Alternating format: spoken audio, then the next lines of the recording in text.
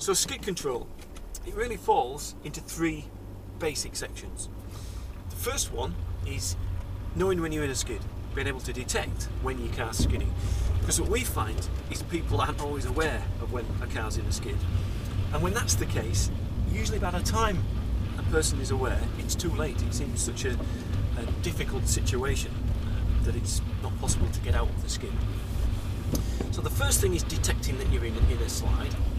The second one is adjusting the steering, being able to point the steering back into the direction that you want to go, because the car has obviously skidded, it's moved its trajectory, and you need to adjust that and make sure it's not heading towards an obstacle or another car.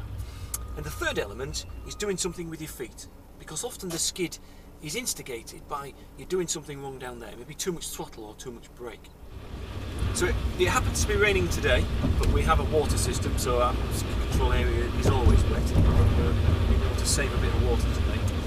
And when you come onto the skid area, turning, feeling it sliding, I'm compensating with the steering, keeping the steering pointing where I want to go, and keep looking where I want to go as well. That's one of the important things that you'll learn on the skid control course, is to keep looking where you would like to go.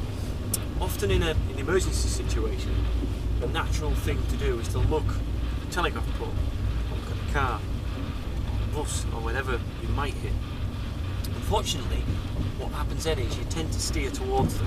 So what you learn on the course is to look at the gaps, to look at where you would like to go, and then the car will go in that direction. You'll subconsciously steer there, and you'll stay in control. I'll just do that once more. You can see you come into the corner, detect that it's sliding, so I can feel a slide there, I compensate, I'm looking and pointing the steering in that direction. And also, because this is front wheel drive, I'm using some throttle, because by putting the power on, I'm putting weight and grip onto those back tyres.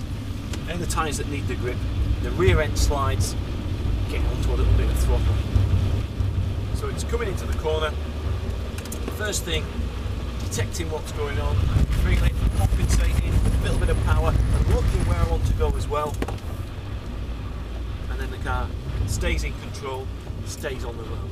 So those three phases: detecting the skid, adjusting the steering, and balancing with your feet. That's what you'll learn on one of our skid control courses.